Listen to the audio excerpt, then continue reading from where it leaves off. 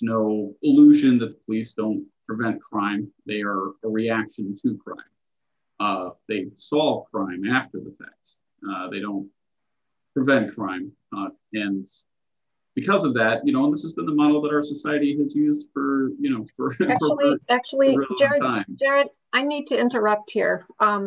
They do prevent crimes. Our detectives, just let me make my point. They do prevent crimes. Our detectives work very hard, and much of what they do is crime prevention. Okay, there we go. Oh, okay. Agree to disagree. Well, point that's being, the truth. That's your perspective. That's not the truth.